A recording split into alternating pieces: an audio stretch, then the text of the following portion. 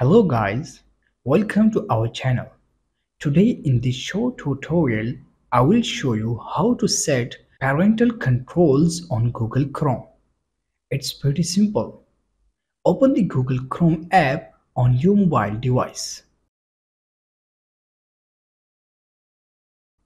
Tap the three vertical dots in the top right corner of the browser to open the menu.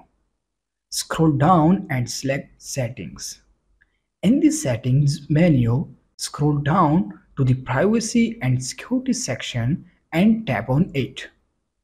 Under Privacy and Security, look for Safe Browsing and tap on it. Enable Enhanced Protection to block access to potentially harmful websites. That's it. You have now set up parental controls in Google Chrome on your mobile device. Surely this video helped you a lot. If yes, please like this video and don't forget to subscribe to our channel and share this video with others. Thanks for watching.